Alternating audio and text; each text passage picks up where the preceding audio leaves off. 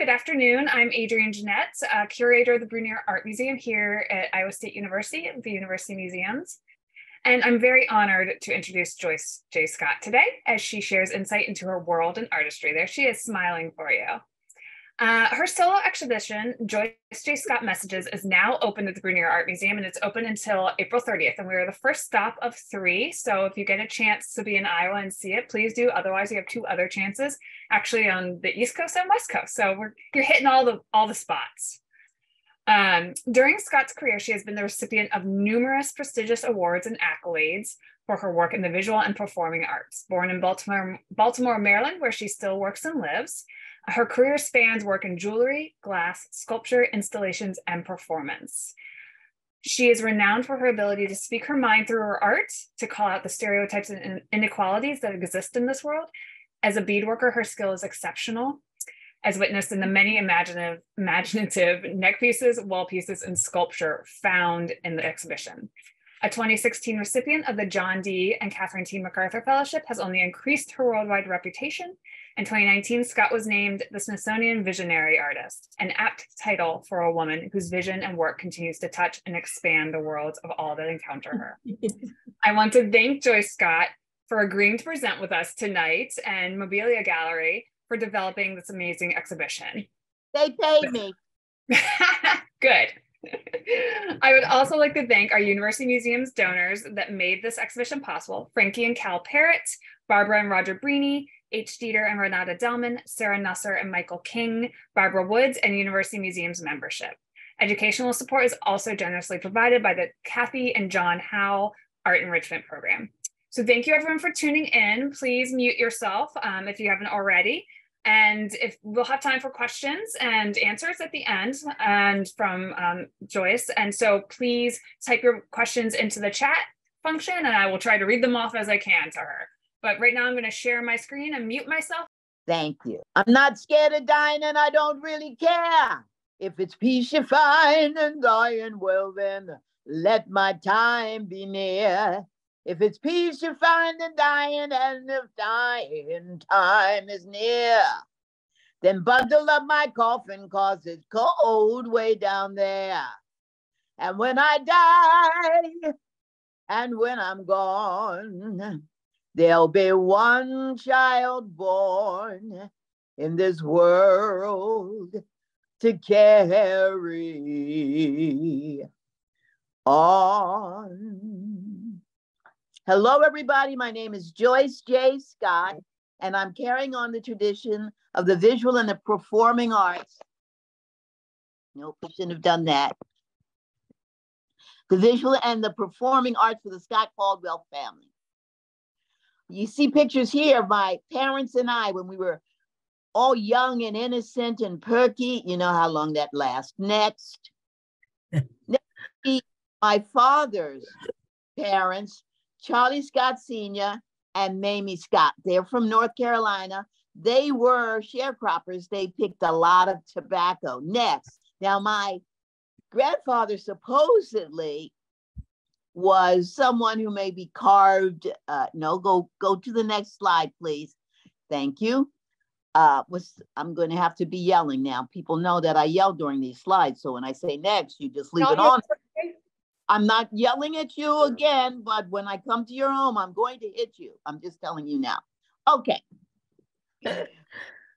My grandmother's quilts. Now, she made a lot of utilitarian quilts. You know, quilts were cheaper than blankets. When people look at this work, they say, I know what traditional African-American artwork looks like, as if any one group has only one style of work. Some people haven't viewed on. So when I look at this, I understand what they mean. I think they're thinking about the kente cloth from Africa. They're thinking about very prosaic articles, but no one group does one thing only. Next. It's my mother's father, Samuel Scott Sr. They lived in South Carolina and they were also sharecroppers. They picked a lot of cotton. In fact, supposedly the quilts that they made sometimes were made from the very cotton they picked because they just went to the mill and bought or swapped back fabric. Now, people talk about men not being quilters, but many times the men would be quilters. They lived in a small, almost cabin with 14 children. 2 passed away, so a mom and a dad and 12 kids, that's 14 people in a small cabin. Probably the kitchen was halfway in the house and outside, and they had an outhouse. And when they wanted to quilt, they couldn't just, have a whole stand set up. They had a frame that they would heist, as we say in the South, hoist and lower.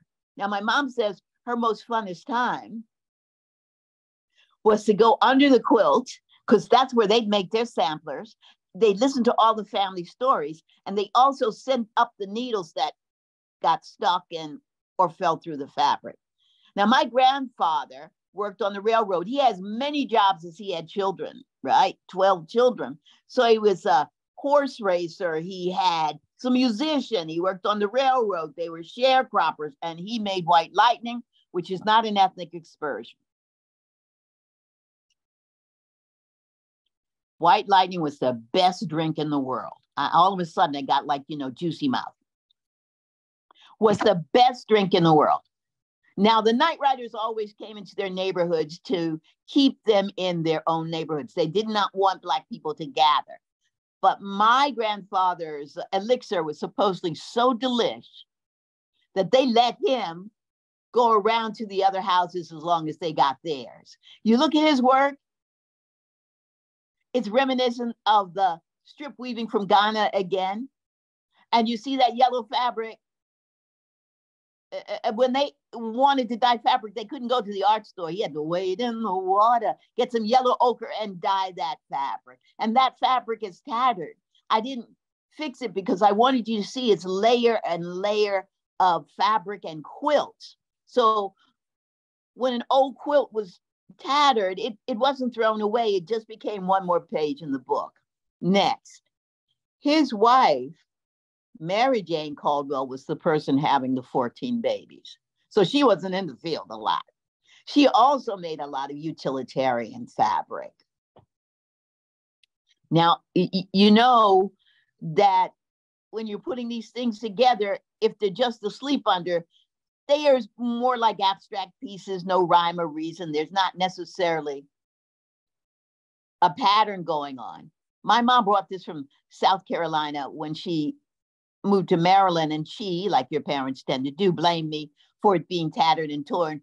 She actually said to me, Joyce, if you love this, you ought to put a new page in the book. That means that fabric, a new layer. You ought to write on it, meaning how to stitch it, because these are diaries for pre-literate people. I mean, how do you keep the stories of the family going? The Bible, there's so much only space you can put in. People talk. They take fabric from the family. They might say, this fabric right here, Joyce, is your Uncle Benny's knee print right there. I didn't know Uncle Benny. I never met him. Stop yelling. Uncle Benny was really fabulous. He had a victory garden every summer, and he had the sourest tomatoes. He had so much cha-cha pickle. You don't know him. His daughter's a slut. You don't know him. So all those stitches represent a word, a paragraph, a phrase, a story. Next, my mother, Elizabeth Caldwell Talbot Scott, my mom, is a celebrated textile artist. This is a 50-year quilt she's photographed with. She said she dragged it with her wherever she went. She even taught me how to sew on it. There's the fabric from our lives. Next. Now, my mom did not adhere to the rules about what traditional Western quilting is. She festooned them with anything she wanted. Buttons, beads, rocks, knots, you name it. It was all about the holding, the sleeping under, the rolling around.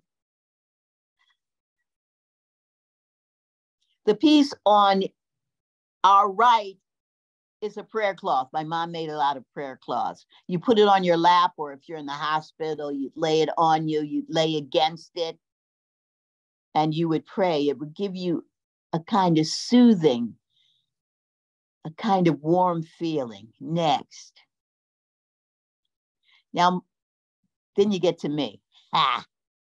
Joyce Jane Scott, named after my maternal grandmother, Mary Jane Scott. I'm a round-the-way girl living across the street from the projects. I was born in 1948, right after Second World War, the Korean War. Those projects were built many times for servicemen to come back and have a lease on their next step in life. My parents didn't read or write very well. They studied in one-room schoolhouses when they weren't, out harvesting something. They even talked about having sheets put up between the kids. These are the very kids they've just been playing out in the field with, right? But their one-room shack was segregated with a sheet. Folks, my mother started teaching me how to do art when I was just 5 years old. Now, I tell everybody I was artist in utero, but boom, boom. I came out and I told the doctor, move, you're in my light. But bing, bing. I hope you're laughing. I can't tell a thing. I went back twice because I didn't like the first 2 takes. Gaga, zing. Okay, I'll stop. My mom gave me a passport, the needle and the thread. Wherever I've gone in my life, there's always been somebody somewhere who's sewing, who's weaving, who's using a textile. These are molar pieces that I made. I went to graduate school in Mexico right after undergraduate school because my undergraduate degree was in education, and I was sure I would be a 700-pound alcoholic if I taught middle school. So I did what any self-respecting hippie would do. I ran off to Mexico with other artists.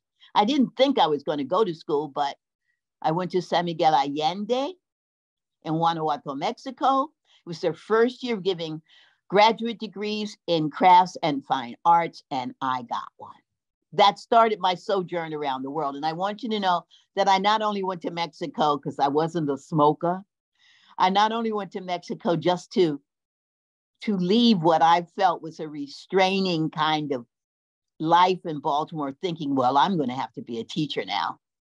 I went because I wanted to go to a country where people were all brown, basically. I also wanted to go to a place that had ancient culture right at your fingertips. I mean, you could really go downtown and you'd be near a temple. You could go into the interior. There were people who were still wearing huipils and weaving the way they did hundreds of years ago. It was a true, true education, not just about crafts, but about humanity. I went to work with the Kuna Indians on the San Blas Islands, around 300 islands off the coast of Panama. They have something that we call mola work. Well, mola is the name of the blouse. It's reverse applique. I took my molas there. Remember, my needle and my thread. And they also do beadwork. And I showed them my work. They laughed. They called me a big Kuna because of the shape of my nose and my skin tone. And right there, it didn't matter if I was a Black person or not. Because I'm always looking for a race break where it doesn't matter what ethnic group I am. It was just me and them and the molas. It was quite amazing. Next. Now, when I talk about my having this needle and thread as my passport, it has led me into many very interesting tight spots where someone wants to find out how and what I did and why I was doing it. And in using that or showing my artwork, I not only got to talk about my personal history, but about the history of African Americans, Africans, and of course, the United States. I was a weaver for years. Remember when I told you my mom, they picked cotton, they would keep the short ends of the cotton and twist it together.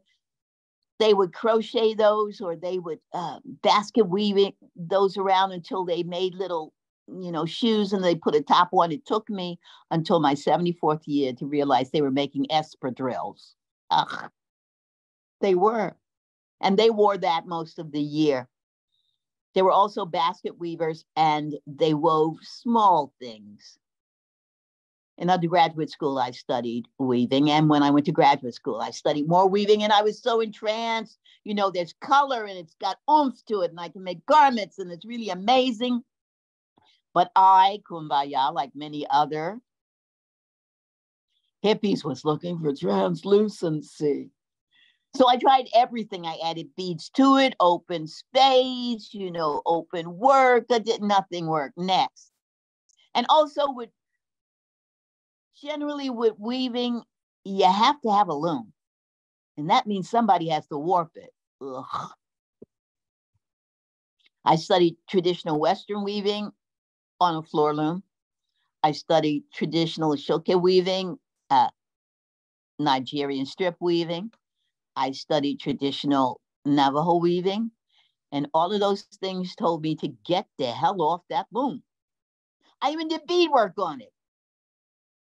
In 1976, I went back to Haystack Mountain School of Crafts. It was the bicentennial in 1976. And there I met Sandy, a Creek lady who taught me the peyote stitch. And I call it the peyote stitch because that's what I was told it is, and to honor those who taught me. But a more generic term is the diagonal weave because the beads fall on a diagonal, not vertically and horizontally the way they do on a loom. And that opens everything, guys, because I no longer had to have a tool, an armature. I didn't need a loom, or I didn't need fabric. My mom was my first bead teacher when I was around 5, and I had to sew on fabric. It was just the needle, the thread, and the bead. And from that, I could be this improvisational Shecky Green. You're old enough to know who he was. So I'm showing you these two pieces because they're important to me. The piece on the left with all the lines is something that I gave to Michelle Obama. I sent it to the White House via a friend. We did all the right stuff. And I didn't hear from her for a year. I'm like, somebody's in the kitchen cooking that necklace. I'm very upset. Finally, I got a pair of earrings. I'm sorry. I got a note from her and I thought she doesn't want to talk to me. She just wants earrings matching. And the other is this lavender necklace. It has photographs in it. The back is as interesting as the front. And I show this especially to students because I want them to know that sometimes you have to just leave your ego at the door. Now, you're listening to me and you're like, yeah, right. No, when I go into the studio, even though sometimes it's a fight, I try to leave my craziness at the door and just go in and submit the materials into the process. Try to be more meditative and one with it. And this necklace came out of it. I've never made one like it since or before. And the things that I learned in that process, it's held me in good stead throughout my work. Next, I'll keep talking, guys. I have to keep you out. Okay. I have been with Mobilia Gallery, they said, for 40 years. I was like, what 40? I'm not even 40. Shut up. We're doing this show, Messages, that's opening now. I worked all through COVID to finish the current pieces. I think jewelry can be as bombastic, as right up front, as solemn or subtle if you want it to be. I like jewelry as a storytelling mechanism, not only to talk about the wealth or how something feels against the body. I wanted to invite the viewer to come up and bodaciously say, what are you wearing? What? And generally those people who will wear a necklace like this have the chutzpah to really talk about why they're doing it. Next. I want you to be overwhelmed in the beauty of what I make. I want you, all the oohs and ahs, I want you to say that's impossible. It was made by a robot. Not one person could do it, but that's not true because I just submitted to the process, that ego gone. I want things to be really large if they need to be. I want them to be books. I want you to walk past the de Kooning and go, whatever that is over there, I'm going to see it. Next. I'm enthralled, overwhelmed in this great blessing that I've been given as a bead worker. And so I'm always challenging myself to go the next step, to add layers, to draw with, to suspend my disbelief about what I, this lowly human, can actually do. Next. Sometimes they tell stories. This is an older sculpture of mine that was from a series. I don't exactly remember the series name, but this is about a woman who wants something but can't tell people. Next. Ha! My mother told me she took care of children, even at a very young age. She said the most hurtful thing was when she'd raise a child, and when it would begin to talk, it would call her a nigger. Now, I use that word because N-word is not what I hear when I hear N-word. And I want you to be stabbed just the way I'm stabbed when I hear it. Someone is teaching an infant to say that. I mean, the kid's not at the club at night at a basketball game or drinking. So my mom, who is everything to this child except a wet nurse, now is seeing what this baby might become. Next. I do work that is politically oriented, socially oriented. That's because it's my best voice. I'm not a politician. I don't have my own TV show. I don't teach a lot. So how do I talk about the issues that plague me? Because I'm still a citizen. I do it in my artwork. This comes from a series, Day After Rape. This is the Darfur section. Guys called the Janjaweed would drive camels into these small villages, kill the men, rape the women. The women would run off to immigrant camps, but they'd still have to go out to gather wood and water. They'd be raped, sometimes killed, slaughtered, sometimes placed in weird positions, and maybe parts of them left with the kids who were there. Next. I believe that I should be talking about the human challenge, this challenge to be a human being, no matter who you are, no matter your ethnic group or your gender. In around 5 countries in more of the southern and the eastern part of Africa, there's the slaughter of albinos. I used to say, how do you look at someone who looks exactly like you except for their skin tone, and slaughter them? And then I stepped back thinking, wait a second, Joyce. I use monkeys a lot because they're tricksters. And they're also supposedly one of our closest relatives, or our closest relative. Sometimes I think a rat is too, but some people say that's an insult to rats. So this monkey has saved these 2 albino kids. And you know, monkeys do that. And I should say monkey is just a generic term. It could be an ape. It could be whatever the proper term is. But they would go into villages and steal babies. They would steal them to eat them. They play with them and hang out with them until the parents came and got them. This is a very large piece, and on the back are the countries' names.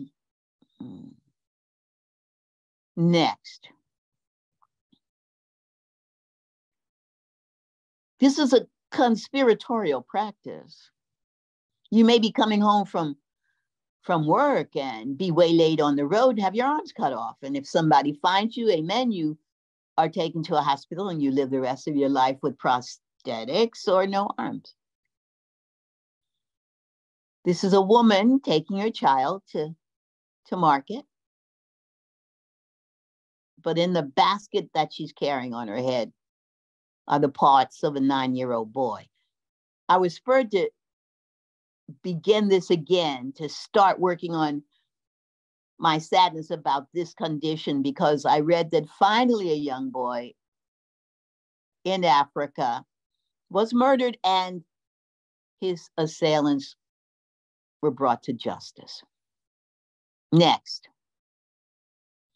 When I talk about these things that are scary, I want to make them as beautiful as possible. I want you to luxuriate in their beauty. I want you to be overcome by my skill. And I want you to also say, oh, is that really? This is another piece that started as a teapot. Ms. Teapot has a teapot on her head. I made it for the show. It got broken in transit. The bottom was broken and cut off. This is the bottom, beautifully beaded. I couldn't fix it, so I decided to build a whole piece. This is a large piece too. She's smoking cigarettes, she's wearing sunglasses, and all these people who are popping out of her, I don't exactly know what that means. Next.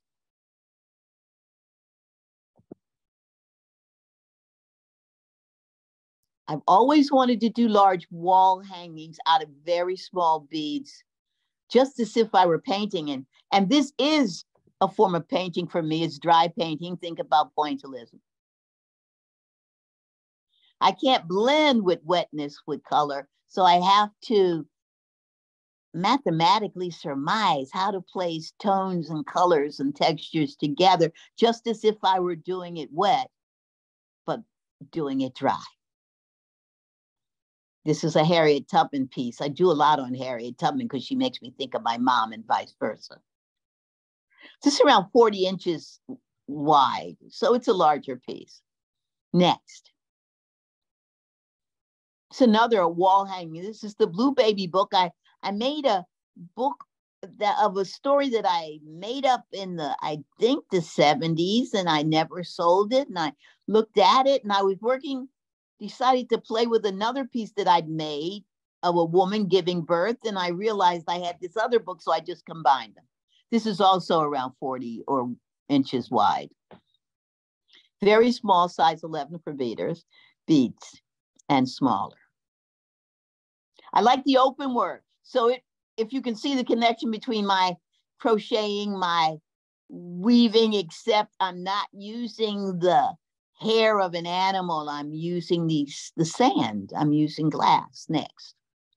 And there's translucency. Here's another one. This is over 40 feet long.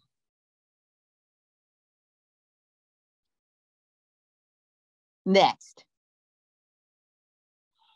This is really large. I'm sorry that image is so small, but this is Harriet's quilt. In the exhibition, it was spilling from a trunk, but whoever bought it really wanted it to hang on the wall. So I have a wonderful person I work with, Paul Daniel. He made a whole, hanging apparatus for me that did not kill the beads. And this is made with large plastic beads, pony or crow beads. I am not a bead snob. I'll work with any material because it all comes from the earth. I don't think it comes from Mars. It comes from right here. So what am I talking about? Next. I was blessed to get a residency in Murano, Italy. That's the land of glass. So you imagine this. I'm draped in velvet. I walk in. I'm thinking Italians love opera. I'm walking and I'm singing. They're like, ma che si fa? Okay. I kept working with them, and they're like, that won't work. This won't work. Watch me now. And I made a lot of Buddhas. And they're like, why are you making Buddhas? And of course, you can't tell me what to. It was more like Well, as an artist, all ideas, icons, imagery, I believe are open to me. And I used Buddha because he wasn't a god. He was just a really hip guy. I wanted to make a Buddha that represented summer. So that's what this Buddha is, on fire. In the hand, this is the Buddha that represents spring and summer. Next. I have a War Woman series. Women have many different personas in war. I talked about in Darfur where they become the sexual pawns, and they become the ones who last at the end of war as men are killed or disappear. Women sometimes fight. That's an African sculpture. She's on a box that's covered with dice that talks about fortune and chance. The glass are guns and penises and heads. And she's carrying a heart as a backpack, a glass heart. Next. So I used to go to Penland a lot of summers, and I would be teaching, and I'd take my mother with me. The first time I was there, we taught together, but as she started to progress with dementia, I would still take her. Penland was so fabulous. They brought a house, and they allowed me to bring a friend, and Olita Devane, who's also an artist. We drive down. My father lived in North Carolina. We stop. He was tell us the works just possible, and then we make that trek over the mountains from Durham going into Asheville and Penland. And I stopped in one of those antique sideways stores, and there was this liquor bottle that was a hand holding a gun, and that was the first time I realized what a shot was. I have a shot of that. People actually used to put liquor in things. Well, this piece is about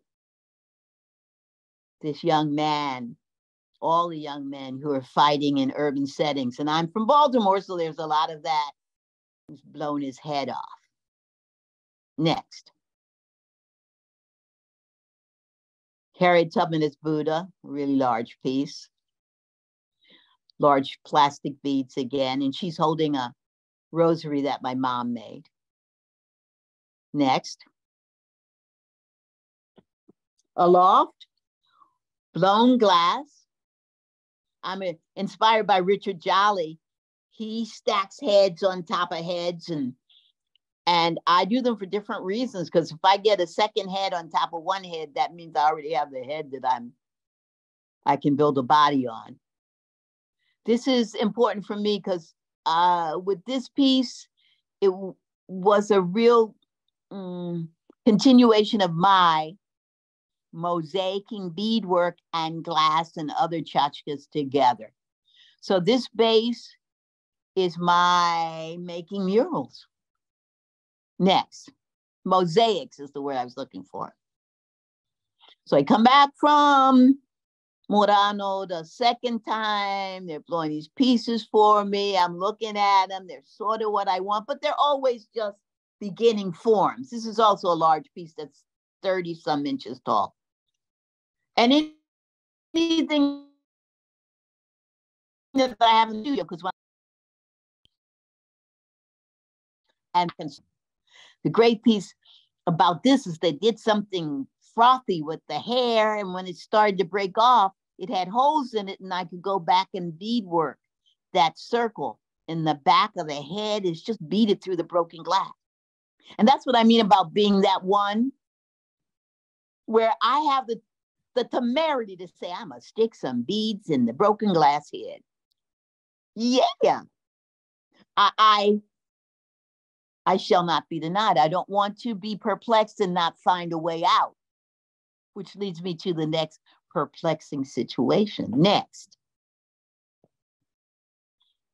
I also do a lot of fusing and making and jumping. I do not believe this piece is finished, so I'll work on it again. But back and forth, Janus figures, all the stuff that we did in, actually all cultures. I'm about to say, oh, those older Europeans, but everybody does that. Next. I have a floor at the Reagan Airport, a floor mosaic. I tell everybody, go. This is the only time you'll be able to walk on me, because then got it. Okay, next. I'm making myself laugh. I was asked to have an exhibition at Grounds for Sculpture, which is a sculpture park in New Jersey. Am I wrong? No, I'm not. It's really close to Princeton.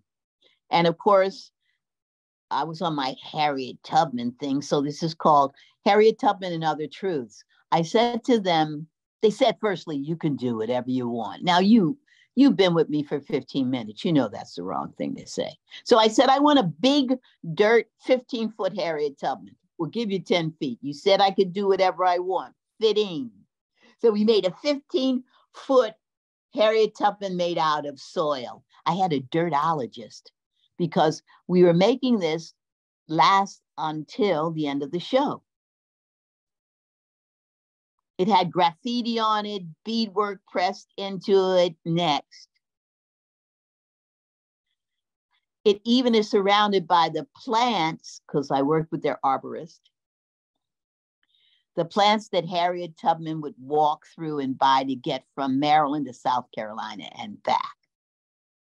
She shone in the sunshine. She was covered with snow in the winter, and she kept slowly disappearing. The beads dropped off and the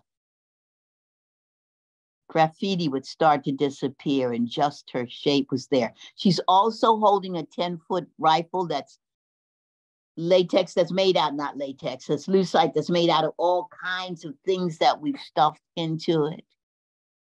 Next. And then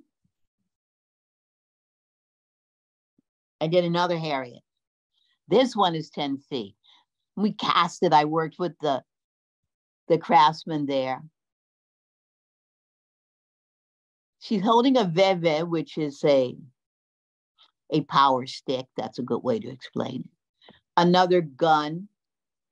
She's got mirrors on her dress. She's standing on quilt tops that my father's mother made, my paternal grandmother.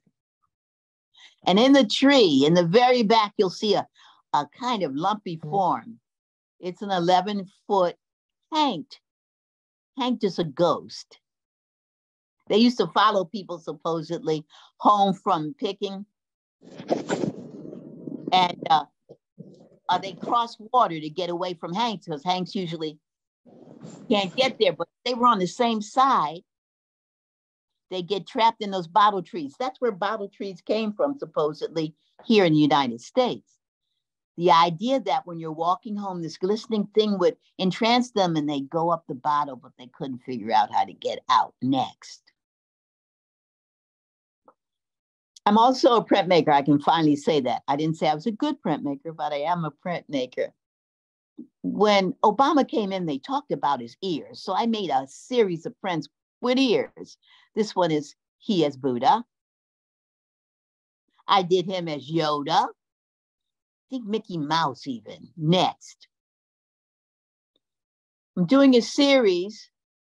This is just the beginning of the patron saints of hip hop and the fallen angels. So this is Biggie Smalls with his wife and Faith Evans and Lil Kim, drugs. This is one of the plainer ones, and I'm happy about how they're evolving into something else. It's beginning, supposed to look like papyrus. Next.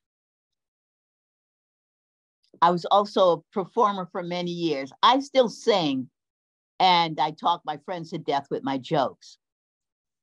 But I don't do theater anymore. The two people, that's Kayla Wall and I, and we were the Thunder Thigh Review for years, traveling around the United States, Canada, Scotland, Holland, performing the shows that we wrote. This was all of the 80s. So this is a really fertile time for Bing Bing, a fertile time with people like Kathy and Mo and all of the women performers. And it allowed us to go to many places. Then I worked with another group called Honey Child Milk, which was, in quotes, the truth, a coon show. We made all these horrible jokes, and they were all related to gender, race bias, you name it. Next. I did a lot of one person performance for around 5 years after that. Now, when people ask me if there's anything you regret, I say my one person performances. My friends were so fabulous to just come and watch me do these things. Out of them came some really good short written pieces. One of my performance partners now is Lorraine Whittlesey, and we're called Ebony and Irony. Get it? We do a lot of her songs, did a lot of her songs before COVID, and also show tunes. Next. I still work with younger folks. Sometimes they'll ask me to come and work with them doing some hip hop stuff because I do a lot of scatting and I can improv things. It's Jasmine Sullivan. Next. Before I go into this one, I have to say I also have a pianist named the Piano Man, Derek Thompson, who I've worked with for a long time. And it's the best thing ever when you work with somebody and you do this, and they go, got it. Folks, remember earlier I said I will not be denied, and that I feel that I'm on this path where I'm the one, not the only one, but I don't want to look back and say that I lived a mediocre or halfway life. I want my shoes to be all ripped up from my travails, and I just get a new pair of shoes. Around 5 years ago, I was asked by a bead artist, Shoda K. Taliaferra, if I would work with a Tuvan group, that throat singers.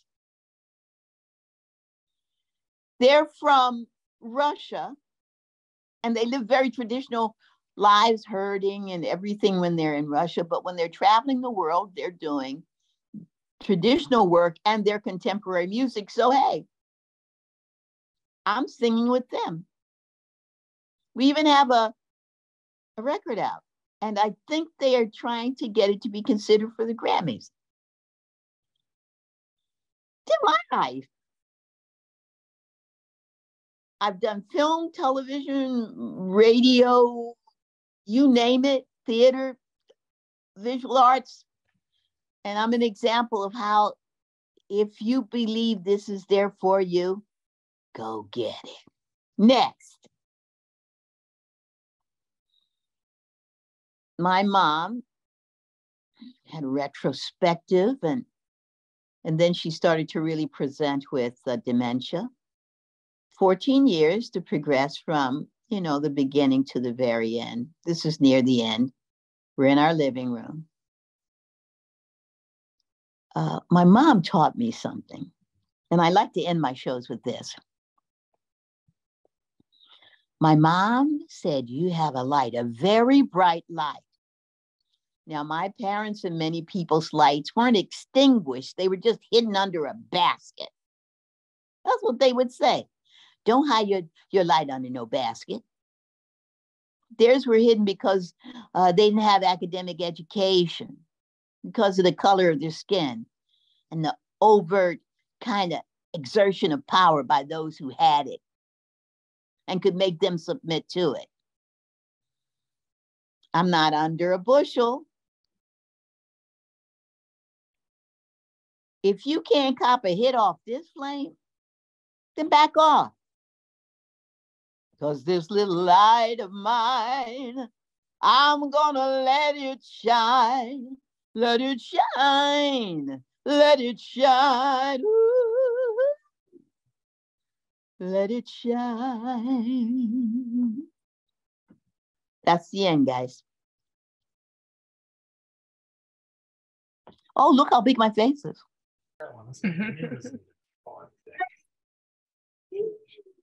Well, thank you so much. That was really beautiful and wonderful. Thanks. For my family, I moved my head. It's perfect. So I really appreciate you spending the time to give us that kind of really great insight and overview into your life and your world. I'm opening it up for questions. We've got lots of applauses and thank yous on the chat. And so here's your first question. Your work is so expressive. Can you please talk about your use of color?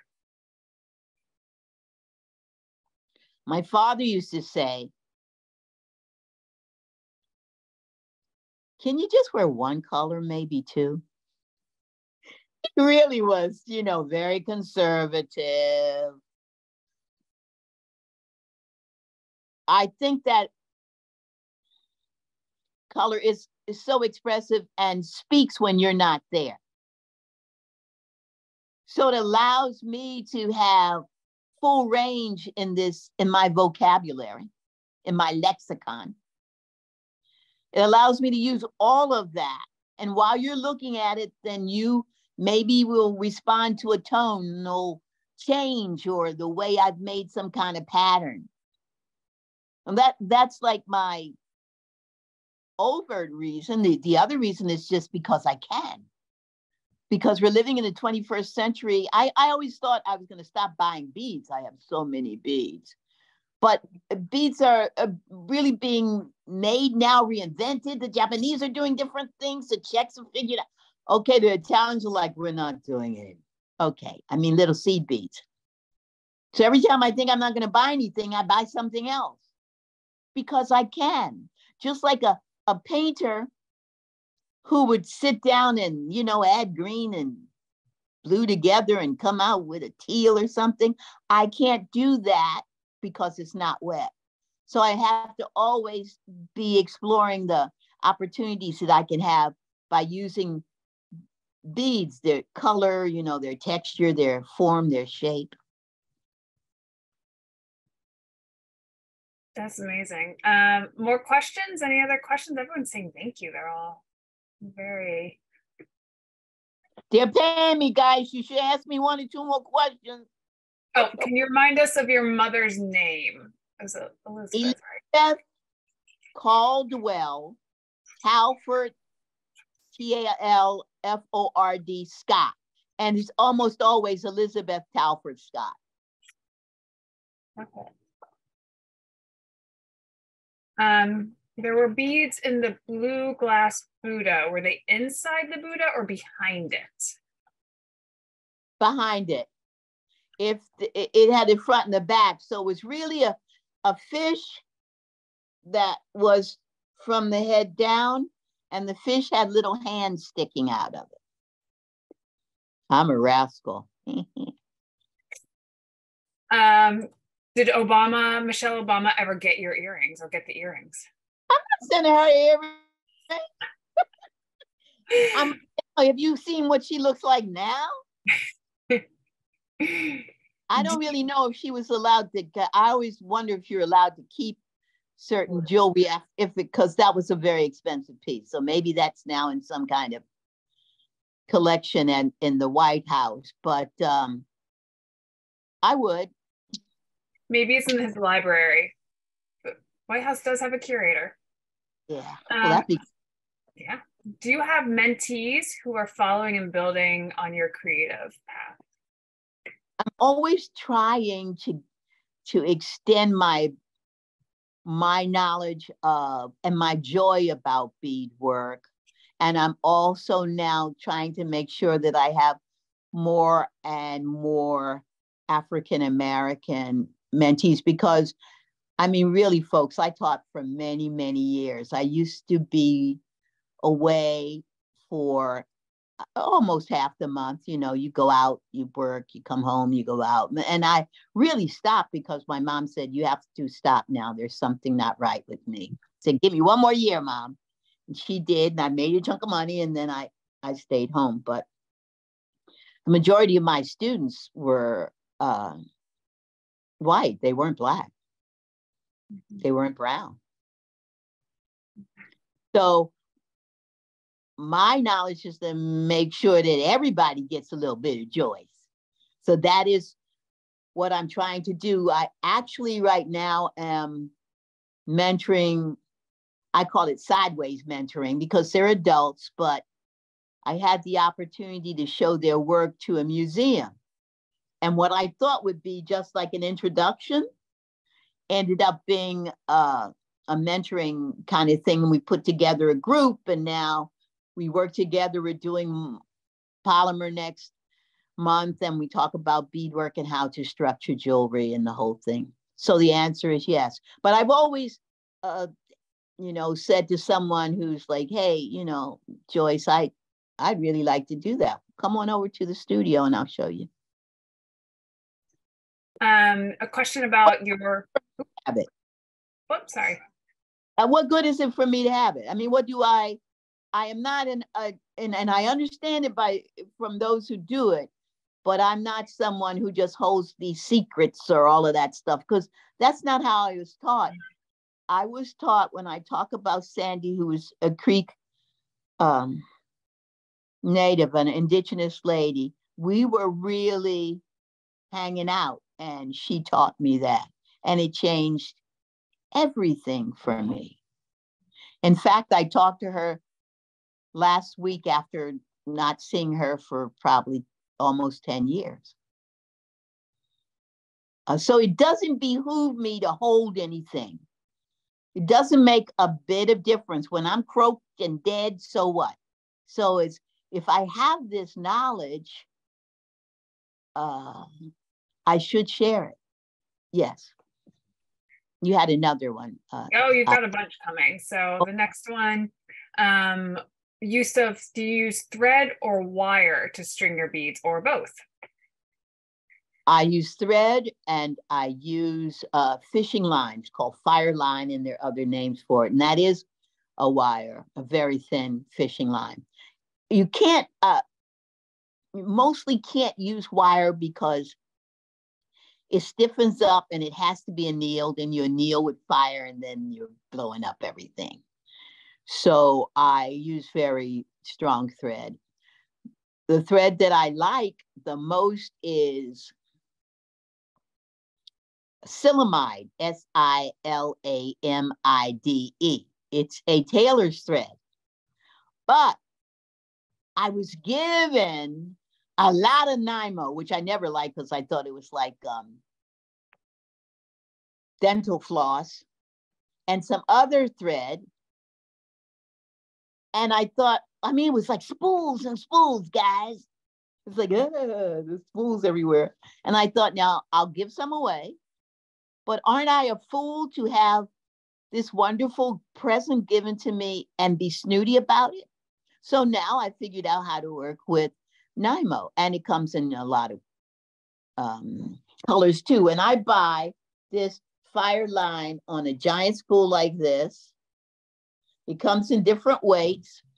There are cheaper brands, and I say that to you because since COVID, this has gone from like $59 for that spool to $150, something so outrageous that I bit the bullet and bought 2 of those spools, and now I'm investigating less expensive ones like this one called Spider Wire. It comes in green, it comes in different ways because it, unless someone is, it's just ridiculous to pay that much. And let me say, I don't do a single strand. I do a double strand always. And sometimes, depending upon the weight of the thread and the size of the hole in the bead, I might even do double that, have 4 strands going in, which means there are 8 strands inside of the bead, and it should last for a really long time. Let's see what's next. What comes to you first? A concept, a story you want to create, or a process you want to explore? It just all is in there, you guys, it's all in there. So sometimes something happens and I end up having a series happen because I didn't say what should work the very first time. Sometimes I'll be beating the hell out of a piece and it's not only not that piece, it's a print or it's something that I have to write about, So however it pops up. Now, this is when not too long ago, I've been waking up with jokes and I call my friends right away. I wake up as if I've been doing stand-up. Okay, here's a joke. My friend said, where did you do this? I was in my dreams. I was just doing a whole show. And so then I'm thinking about how to do that. And when I pray, I talk to God directly. And, you know, we have conversations. I'm trying to stay out of detention in heaven and the whole thing. And that becomes a whole story too. She keeps looking back because, what's your husband's name? Philip. Bill, the dog is barking now. I can hear the dog. There's a child running around breaking things. And her husband keeps coming, shaking the child vigorously. I'm calling the police after that. No, I'm not. No, he's doing a good job of trying to keep them quiet, but the dog sometimes has her own mind. Let's see. If we wanted to see your art in person, where do we go? Well, that's firstly, to the museum. Exactly. That's what. Buy the catalog. The catalog is so inexpensive, and there. You know, I can tell you the different museums they're in, but they're, you know, museums, they're not out. I have 3 galleries that you could, if you're in town, you could go and they would present work to you. One is Mobilia Gallery in Cambridge, Massachusetts. Another is Peter Blum in New York. And my home gallery here in Baltimore is Goya Contemporary. I have a piece at the Met. Think about that, y'all. I have a piece at the Met. And I say that, I'm in the Metropolitan Museum of Art. And I say that because I'm going back to my very favorite statements about my being around the way girl who lived across the street from the projects. So when I am talking to younger students or to anybody who's on that quest, it can happen. The fact that I have a MacArthur means that I stayed the course. And I used to make jokes, folks. I used to say with a bunch of artists, who do I have to have sex with to get my MacArthur? Ha, ha, ha. We all laugh at it. Then I got old, so that was not possible. And I would say, who do I have to pay to impersonate me so I can get that money? And then once I was at the Ford Foundation talking trash, and this woman said, I work at the MacArthur. But I got it after that, actually. And I didn't have to lay with anybody, but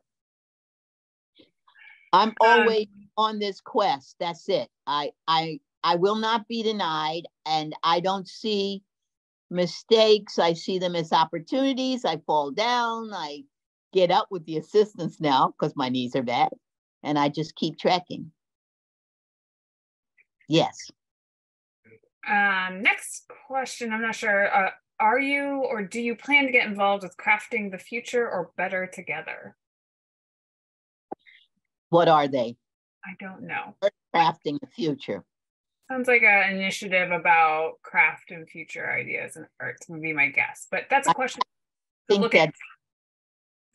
I got something for that from someone. I don't know. I am working on another exhibition that opens in 24, and it's knocking me out. So I don't know how much of that, and being a mentor here, I could be. And my mother also, there's 25th anniversary of her retrospective here in Baltimore, and that's going to open, and it's going to be at an institution. And then also other places will have one of her artworks, and they'll build all kinds of public stuff around it and interacting with students. I'm gonna be busy. Sounds like it. You have someone who also wants to be a mentee, who's Black and wants to be a mentee, and wants to know how to connect with you. Well, you can get in touch with me via my gallery, Goya Contemporary. They're online. Goya. Yep. Yes. We talked a little bit about what you're working on now. Obviously, very busy. Oh, yeah, busy. Well, folks, I'm actually in one of my studios. So, like, I have a 3-story row house in Baltimore, but it's an old one. It's like probably built 1800s to beginning of the 1900s. Then, excuse me, I bought the house next door like this and put doors in between. and made studios and everything in all of these. When my knees started to get bad, I started working in the old dining room, which ended up being my mother's bedroom because we couldn't go upstairs anymore. And I just can't get myself out of here. So sometimes I'm working on the 3rd floor and the 2nd floor, but I work on a lot because her picture's down here, I'm sure. But I'm working on another really big wall hanging. Look at the color of those beads. Isn't that wild? What this is what entrances me. So I'm working on actually 2 very large wall hangings, combining some I'm making prints. I'm just doing everything for this project that I'm doing in 24. And I can't tell you everything because they haven't released it yet and they'll yell at me. Because I said, can't I tell? No. Hey.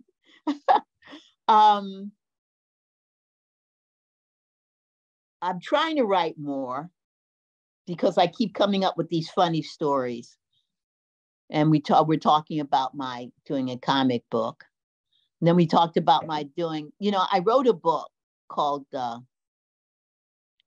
Beadwork and Drawings from Hell in '94. And it was actually a graphic novelette with drawings and my musings. We've been talking about since I've learned a lot more since then, really doing a 2nd book. I have to stay still long enough. And when you look at my artwork, you see how long it takes. So I may say things like, and I shall write a book. I don't know when, And I do 99% of the work myself. So when people say mentor, you might be surprised at what you have to do. Pick that up, damn it. I do like to teach, but I really make most of the work myself, unless it's just big fields of like blue or something, because it's my voice. Absolutely. Do you work every day? Every day. Sometimes just a couple of hours. Like last night, I didn't go to bed until probably 5. It was actually later than that because the sun was coming up. And I don't like that. I was assiduously trying to go to bed by 1. And then I started working on these wall hangings and I'm back in the jackpot, as it were. But I'll straighten myself out. I don't think that's good. It's not good for you to do that. Oh, and I'm also working with Tim Tate at the Washington Glass Studio right outside of DC on a giant wall quilt. And it's cast glass and my beadwork. It's a collaborative piece between he and I. So it's our cast glass mixed together. I'm amazed. I just came back from a 10-day residency at the Toledo Museum in their glass studio. And here's the thing that it made me so hot I had orgasms the whole time. You're all adults. I can speak to you in this manner. So when I went to Murano and I told you they gave me the stink eye, it's because I didn't have beads that were chemically compatible with their glass. When I went back the 2nd time, I came with antique Italian beads that were more compatible, okay? Right. So I'm still trying to do stuff, right? It's all hit and miss about whether I can fuse my beadwork to the glass. I go to Toledo. I have all these check faces and things that I've made. And I brought all these beads to work with. And the glass recipe is from Czechoslovakia. I was crazy. Everything worked together. I was the happiest person ever. So now with a very successful, think about my beadwork on the surface. And when you blow things, they get bigger. So then we did big rondelles or flat circles where my beadwork is like made faces. All of this just opened a giant door. I hope to go back. And now I'm going to start experimenting with them too. That sounds amazing. Yes, this exhibition, it's the same exhibition will be going to the Fuller Craft Museum.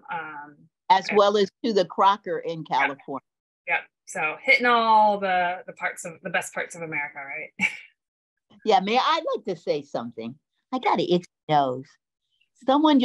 A friend that I knew from elementary school, if you buy this catalog, you'll see a picture of me in the back when I'm like 7 or 8.